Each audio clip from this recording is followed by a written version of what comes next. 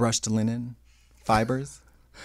I love this. The Wiglet. I love You this love Wiglet. it. I do. There's a boy I know. He wears a wiglet. It's so glued to his head, you would never ever know.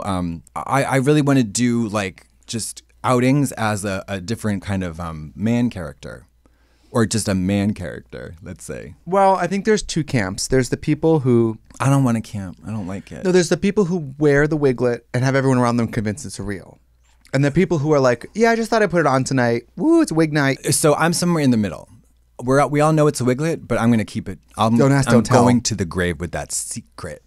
Shh. Code of silence. People should wear more wigs.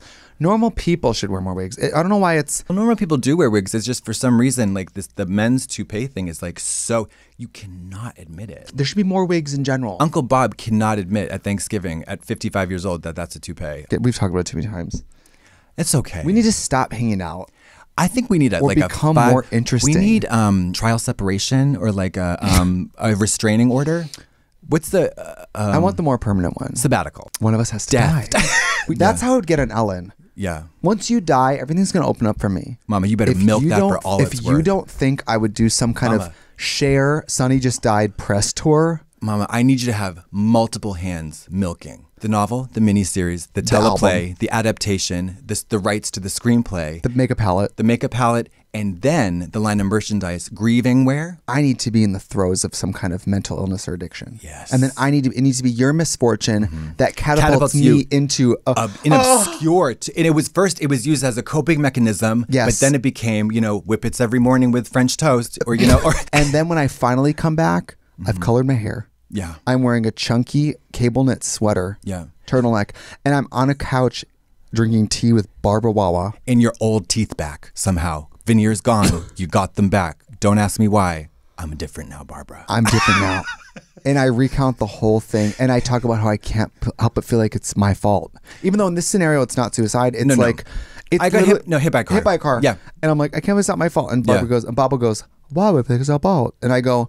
I should have been there across the intersection saying, okay, now it's safe to go. I'm also ready for you to die and Wendy to catch wind of it. Tell me who knows who this is. Yeah, wait. So clap if you know who this is. You know RuPaul, right? Everybody loves drag queens. Everybody thinks I'm a drag queen. Right? Yeah. I wear a wig. I got big breasts. Yeah. And Katya, she's fun, right? She's fun. She does the splits. She smokes cigarettes. We all love her. She's an icon. She's a legend. She is the moment. Yeah. Well, she was stabbed in the face in Queens this weekend. Just saying.